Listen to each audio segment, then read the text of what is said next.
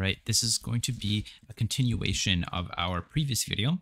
So if you haven't seen that, you're more than welcome to see it. But essentially all we have is a mapping of our grid. So here we're able to map out our grid 4x4 basically, and that's it. So now we have a selection as well in a dictionary.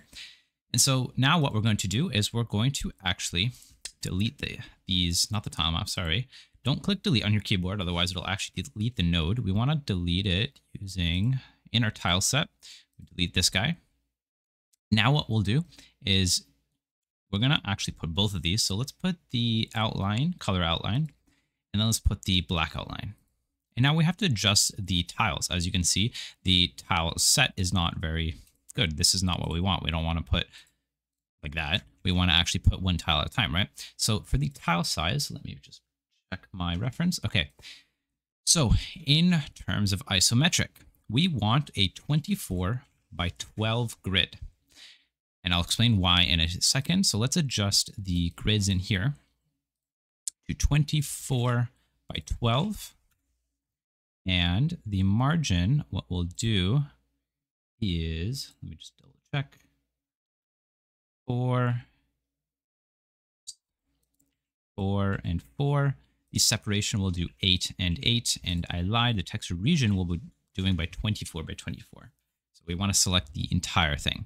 All right, and you're more than welcome to select all the tiles that you want to use, but I'm mainly just going to be focusing on like dirt and grass probably. So that's it. So 4 for the margin, 4 by 4, separation 8 by 8, and the texture region will be 24 by 24.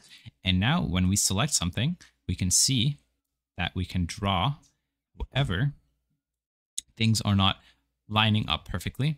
Now let me check why that is. To our outline, check. I believe we got to reset this guy. 24, yeah, it is. Whoops. File map's sometimes glitchy. Okay, we gotta go inside. The first thing we gotta do is actually switch the tile shape to isometric. Otherwise, yeah, we'll see that the shape was not proper. So if we go back to square, we can see that it's 12 by 24. Now, when we do isometric, what happens here is that we do 12 here and then 24 pixels essentially here. So that's kind of what we want. We want the isometric tile to be upwards or essentially downwards like that, right? So now we have a proper isometric tile set. So let's actually change the ID to 1. And here we have that. We have that error. So what we're going to do is we're going to just delete these. And then we're going to go back to our outline. Let's go to the black outline, or no, so the outline. Yeah, we'll do 1, 2. That's fine. Actually, I'll do 0 and 1. Go here, 0, 1, 1. And let's set up everything the same. So 4, 4, 8. And then 24 by 24. And now we have the same thing. So here we should be able to draw it if we unselect the eraser. There we go. Now let's erase those. Okay, so now we have the black outline and color outline. So that way the black outline will be our selection. So let's actually play this and see what we get. Awesome. So we get little squares here. Let's now add a camera or use our camera that we added before. And now we can zoom in a little bit and we're able to see things. So let's actually zoom in. And here we go. We now have our thing. So the selection is reversed. So let's actually go to our tile map. And what we'll do is we'll reverse this. So we'll say set cell. I believe the source ID. Yeah, that's the source ID. So we got to switch that. So let's say 1. That's the layer. That's fine. This one is 1. So let's play. And now we have the black outline perfectly. Now you will want to play with the layers. It kind of depends on what you want and how you want it to work. This will work fine for what I want. So let's get started into the actual player. So let's go to our new scene and add a character body 2D. Let's give it a script. We'll say character body. We'll say player. And here, we're actually going to just delete everything. We don't need this. So let's actually save this as player. There we go. Rename this guy as well, player. And now we'll add a collision. And in here, we'll say shape, rectangle. let's do rectangle. The collision, we're not going to worry about too much. It's just to avoid errors. And as the image, I'm just going to use a Godot sprite.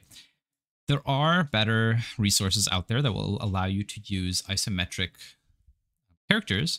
I can link one in down below, but I'll leave the setup to you for the animation trees and the animation player, all that stuff. I'll leave that to you. So we're going to focus on the movement itself. So in our player, let's go here, and what we're going to do is we're going to actually use the speed. I'm going to copy paste that back in. And now in our physics process, so we're going to add a physics process function, and we're going to add two things. We're going to add a function called move mouse and move and slide. Now we want to add the move mouse function. So let's actually do that and say if function move mouse. And in that function, we're going to check for left click. Now this is going to error because we didn't add left click as a input. So we have to do that by going into input map. We'll say add, and in here, we'll do mouse buttons, left mouse button, and we'll add that and close this. And now this shouldn't error. So if I say pass, hopefully the error will disappear. There we go. And now this is actually the easy part. I'll copy it and hopefully we can understand how this works. We're going to set the global position of our player. We're not going to use velocity. In fact, we don't even need move and slide for this, but we're going to add it for another function later. All we're going to do is we're going to take the vector of our selected tile and then subtract 0, 0 and 6. Now, let's focus on this part first. So the selected tile, we haven't set yet. So let's actually do that. So here, we actually have a few errors, and I believe it's because in ordering, we want to enable Y sort. And then in here, we want to enable Y sort as well. Now the error should be gone. Now in here, in our script, there's a few things we want to add. So let's actually add that. Now the first thing we need is selected tile. Now this will allow us to tell us what this selected tile is. And this is actually very easy because we're going to simply use a function that is the opposite of local to map. It's just called map to local. Now, the reason we do this is because instead of, we could actually just say map to local, I think get mouse position, but we want the position of the tile that we're currently selected very specific to the actual tiles. So this will allow us to just update the selected tile position. Now, let's actually go to our player and let's take this out. Minus vector. So this will essentially set our global position equal to the selected tile block. So now let's play. And I first have to add my character, otherwise nothing will work. That's probably a good idea. Here we go. And now, ooh, what's going on? I think it's because I did not click on a tile. Oh, no, select a tile on base null instance. Okay, let's see. Blocks. Okay, let's rename this to blocks and play one more time. And there we go. So we've moved our player. So now if I were to actually use, let's actually put in the animated sprite. Let's put in the character because I didn't realize I had it loaded. So let's go to animated sprite. We'll give it a quick sprite frame. I won't animate this again. If you guys want to see an animation, maybe if this video gets a lot of likes, I'll do that. But for now, I'm not going to. I'm going to just set this up really quick to kind of show what it might look like.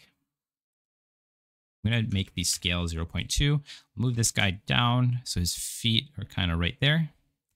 And now we can actually remove this. Let's play and play one more time. And now the reason why we have that -6 is because he pops up not on the tile I selected, but in the middle, kind of right on the mouse, on the bottom of that tile. So what I did is I simply subtract 0 and 6, right? So now what'll happen is it'll actually pop up as if it's looking at it's popping into that tile, right? So that's how we do that. And hopefully if you have more tiles, it'll actually do that. And that's it. So this is using simply point and click. Now, what if we want to actually move with our keyboard? Now, this is a little more complicated, but let's do this. So first off, let's create a function called move delta, and let's comment the move mouse out. And we're going to create this function called move delta.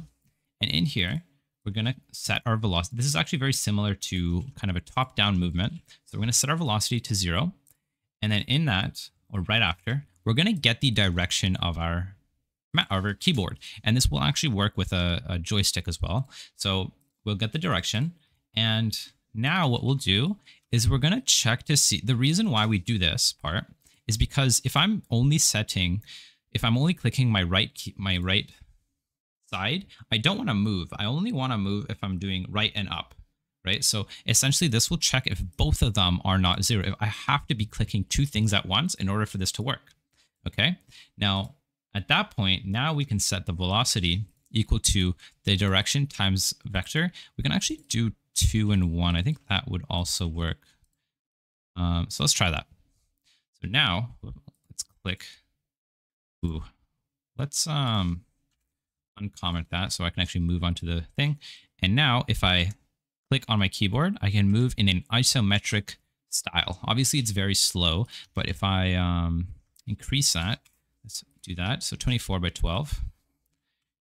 Okay, there we go. He goes a little faster. So now he's moving in an isometric way. Now, if I only click 1, you can't really see me clicking, but if I'm clicking up or down or right or left, it won't work. It only works if I click 2 at a time. Now, if you want to adjust this, you're more than welcome to, but I made this mainly for just a quick example of how this actually works. And that's it. So if you want to animate, obviously we haven't set up an animation tree, but I'll give you this piece of code just in case. All you would have to do is say animation tree dot set the parameters of the blend position to their direction. So if you guys would like to see me setting up the animations, definitely like and subscribe. If this video gets, let's say, 5,000 views. I'll say if this video gets 5,000 views, I'll make another episode showing you guys how to set up the animation for isometrics. It should look like this. So if I bring my reference screen, whoa, don't know what happened there. I gotta add in the movement. So let's actually do that. Here you can see he doesn't move, but he switches directions. So if you guys want to see how that's done, subscribe and let me know what you guys think in the comments down below. Share the video, and I will do that second video if this video gets enough likes. So I'll see you guys next time. Bye-bye.